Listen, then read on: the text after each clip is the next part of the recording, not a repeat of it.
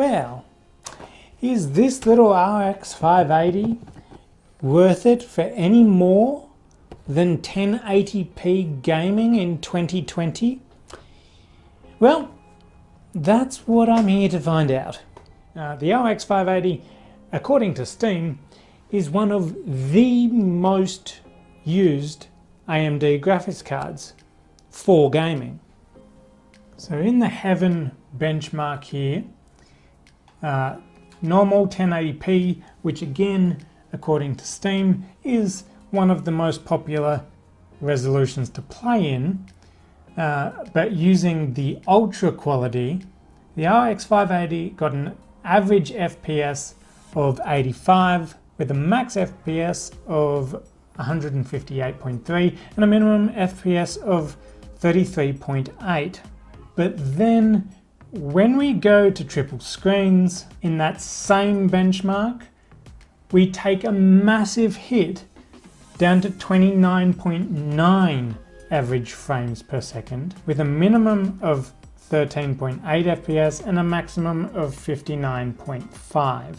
So clearly here in triple screen gaming, the RX 580 is having quite a bit of an issue here. And then going over to Superposition to do some VR benchmarks, putting it on to VR maximum, we got an average FPS of 51, maximum of 63.8, and a minimum of 41.25, which is okay for normal gaming. However, in VR, you really need to be matching your VR hertz refresh rate. Otherwise, you do tend to get a little bit motion sick. And just out of curiosity, I decided to load up VR Future to really load up the RX 580, and we got an average of 15.46 FPS, maximum of 19.15, and minimum of 10.85. And that's all a simulation on HTC Vive Pro with 2016 by 2240 resolution per eye. But of course, that is just all synthetic type benchmarking, not in actual games. So I decided to load up Assetto Corsa Competizione on the triple screens. And I got an average FPS of 22.7, minimum of 20, and maximum of 26, which in this game is just very unplayable. And trying the game in VR was not really much better. In VR, we got 23.708 average FPS, minimum of 7, and a maximum of 30 FPS here. But in the RX 580's defense, this game isn't very well optimized. And then switching over to Project Cars 2, I got an average of 51.863, minimum of 32 FPS, and maximum of 65 FPS on the triple screens. But then going over to VR, we got an average of 39.983, a minimum of 19, and a maximum of 41 FPS. And for the most part, I would kind of say in this game, the RX 580 was kind of playable, but maybe only just. And now switching over to F1 2019 on the built-in benchmarking software in the game, I had everything on ultra high quality on the triple screens, and as you could kind of expect, it didn't do well. We got an average of 26 frames per second, minimum of 22, and a maximum of 30 frames per second. But that is on the ultra high quality settings. When turning the game down to high settings, all of a sudden things got a little bit more playable, and I got an average FPS of 46, a minimum FPS of 41, and a maximum FPS of 55. So I have actually had a lot of experience with the RX 580s. I've had two of them in both my computers. The simulator PC, which is this model here, which I just showed you. This one from Gigabyte.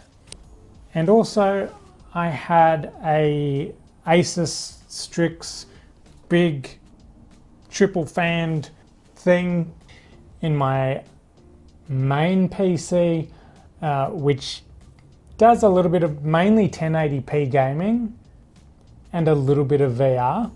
However, both these PCs are being upgraded now. This PC, the RX 580, is just nowhere near powerful enough to do triple screen and VR gaming, and that's pretty much all I do on here. Triple screen and VR. And on the other PC, while the RX 580 8GB was fine for the 1080p gaming for the most part on most games, I do use that PC for VR a bit. And I think if you're planning on VR, despite the fact that RX 580s are VR ready, VR premium ready. Just because it says that doesn't mean it's going to perform amazing. And while the RX 580 is good in 1080p, I'm afraid it's not something I would recommend for anyone to buy for VR. Or triple screens for that matter. Even the 8GB most powerful RX 580s out there, I just wouldn't do it. I've tried it, I've overclocked them, I've done all that stuff, and it's just 1080p only. And it'll play most games at an okay frame rate. But what GPU would I recommend for entry-level VR / triple screen gaming? I would probably recommend this one. The NVIDIA 1660 Super. As a price comparison, at least in Australia, I don't know how much they are in the other parts of the world, but in Australia, the RX 580 is around about $250 to $300 somewhere, whereas the 1660 Super is around about $100 more than that, again in AUD.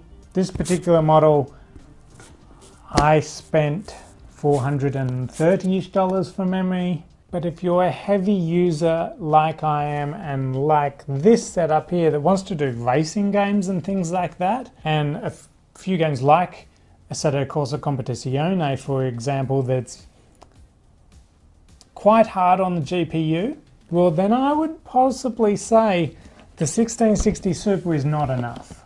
Again, I would probably step up another $100-ish, a little bit more over $100, and go for this Radeon RX 5700, which I just bought. These are retailing here in Australia for around about 550 Australian dollars. But how much difference is there between this and this for effectively double the price? Can you even see that in screen there? I say that because I don't have a flippy screen to see myself. Well, I've done some benchmarking on the RX 5700 against the RX 580 to tell just how much an improvement you'll get.